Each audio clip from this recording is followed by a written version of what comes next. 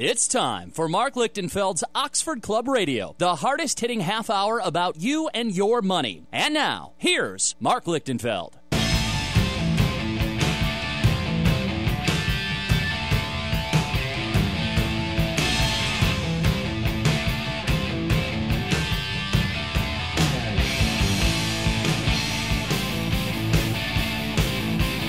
Welcome to Mark Lichtenfeld's Oxford Club Radio. I am Mark Lichtenfeld. Always amazes me how it works out that way.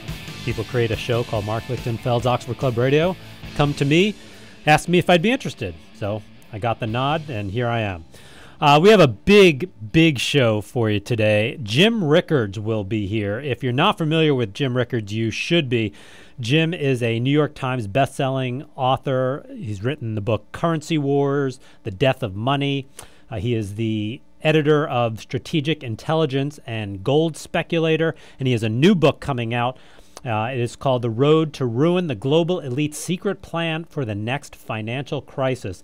And you're not going to want to miss what he has to say. We're going to talk about what that next financial crisis is and what you can do to protect yourself. So you definitely want to stick around for my conversation with Jim Rickards coming up in just a few minutes. By the way, feel free to subscribe to Oxford Club Radio. It's absolutely free. All you do is go to the website, oxfordclubradio.com, put in your email address, and you will be automatically subscribed. You'll get the new show every Monday in your inbox automatically. You won't have to go looking for it. So I encourage you to do that.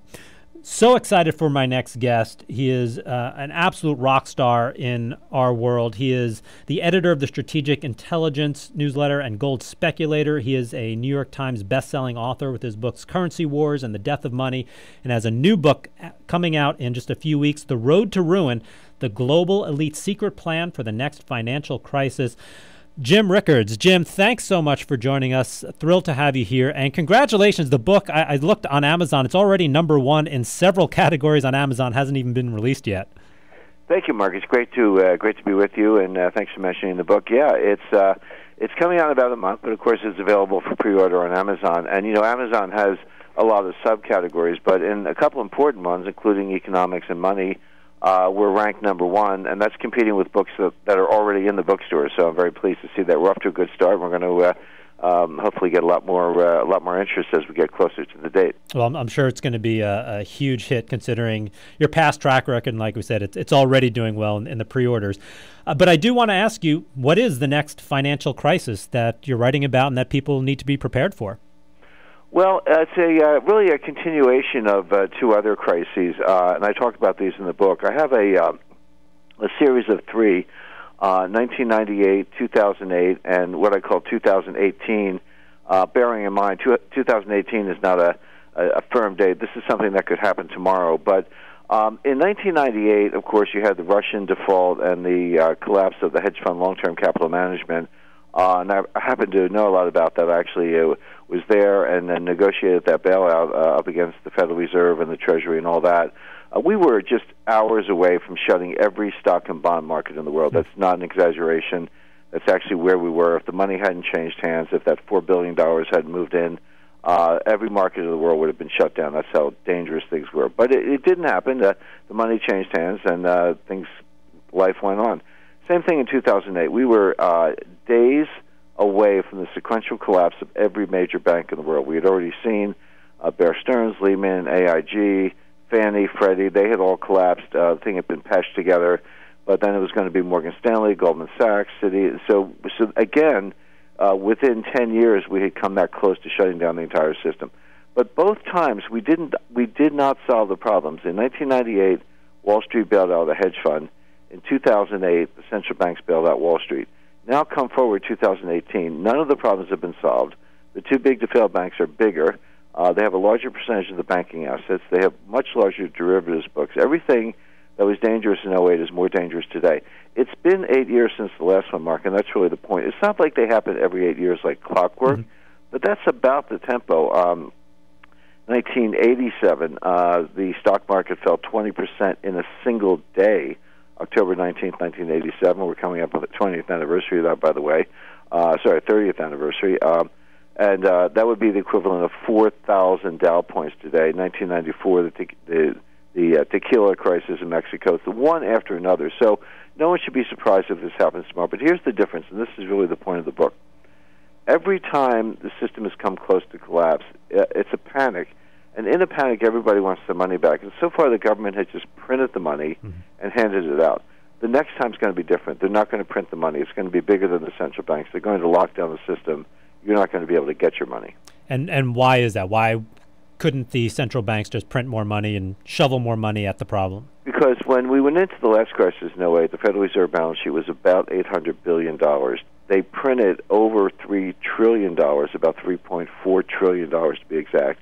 But that's in addition to guaranteeing every bank deposit in America, guaranteeing every money market fund in America, doing tens of trillions of dollars of swaps with the European Central Bank because they can print dollars, but they needed them. Now, if somehow the Fed had got their balance sheet back to $800 billion, they had gone up to $4 trillion and then back down to $800 billion or even $1 trillion, I'll cut them a break, I'd be the first one to say, nice job, guys. You know, you bailed out the system, you got back to normal, and you're ready for the next one.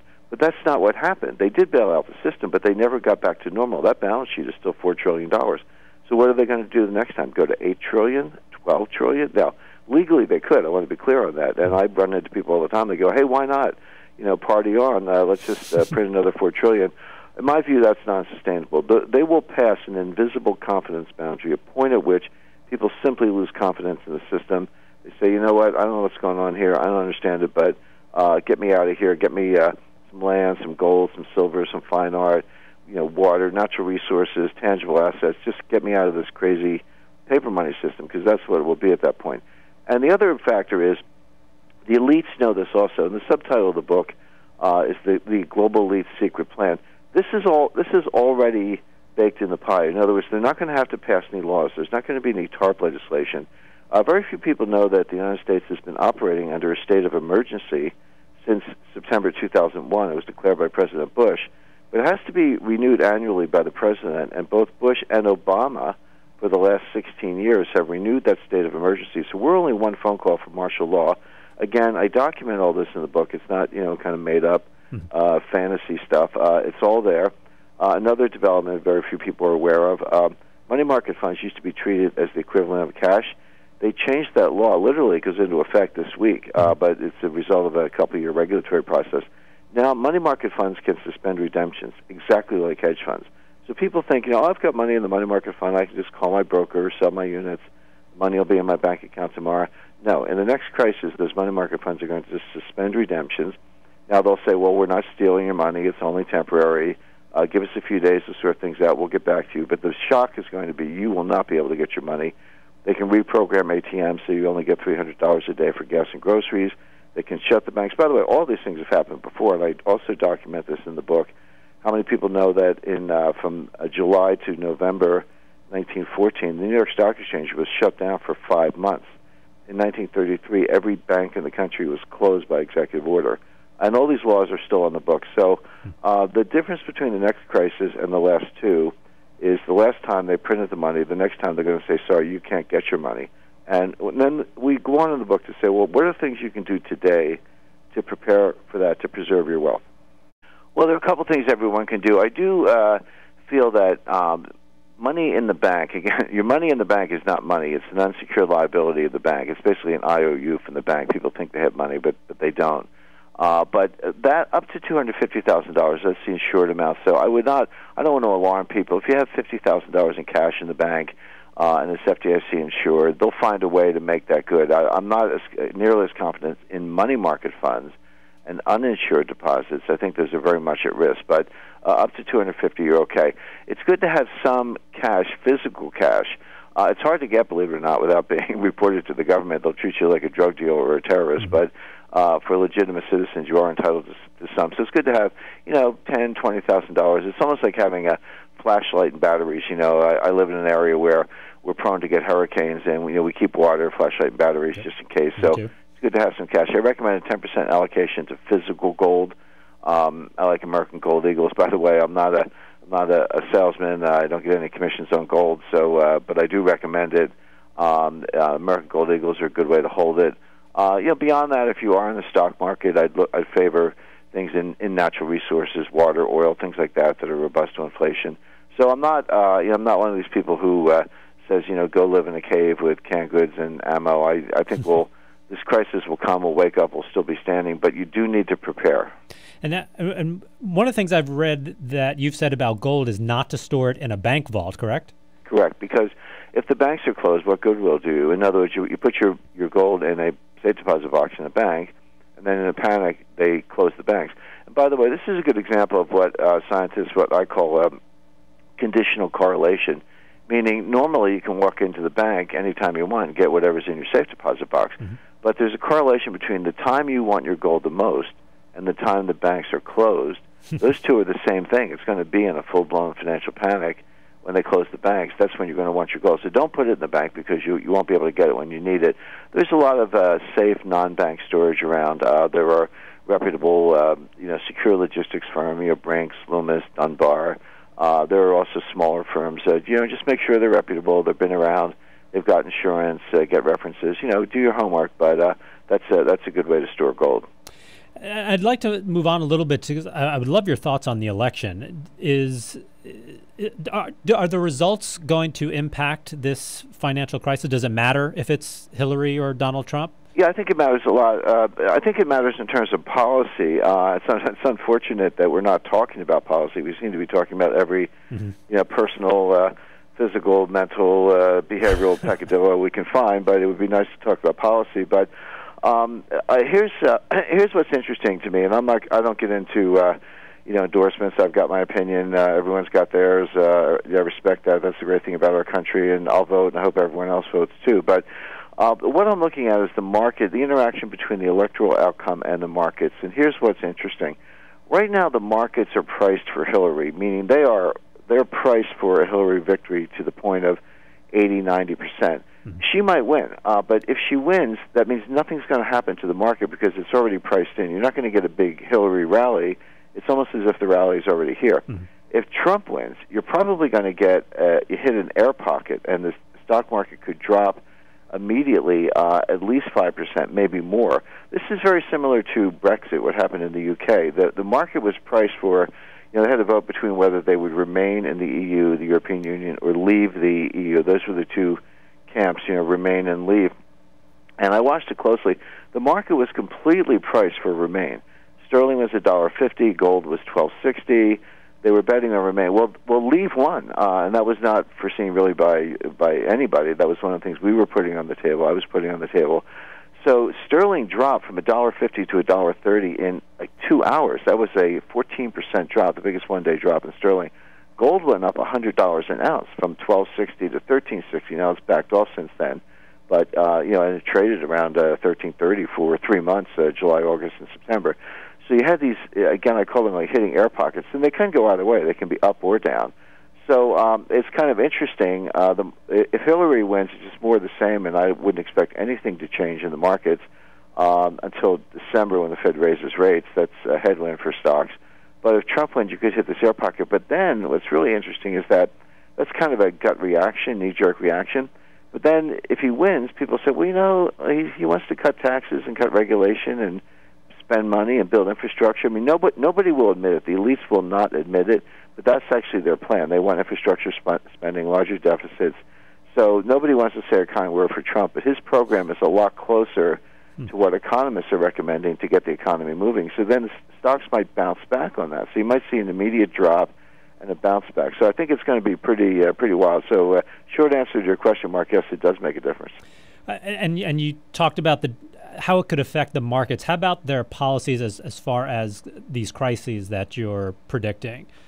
Well, Hillary is very predictable. She's a member of this elite that I describe in the book. They get together at Davos and the Aspen Ideas Festival and the Milken Institute and the IMF meeting. They all hang out with each other. They all know each other. They make deals in private dinner parties on the sidelines of these big, G20 conferences. There's a BRICS conference going on in India right now as we're speaking. So she's a member of the club. By the way, all this business about Republican, Democrat, liberal, conservative, it's all for show at the elite level. I'm not saying that's true at the local level, but I'm just saying that it's just a rotating elite. So it's not really Democrat versus Republican or liberal versus conservative. It's the elites versus everybody else. That's the way to understand it. And Hillary's one of them, so I've got a pretty good read on her.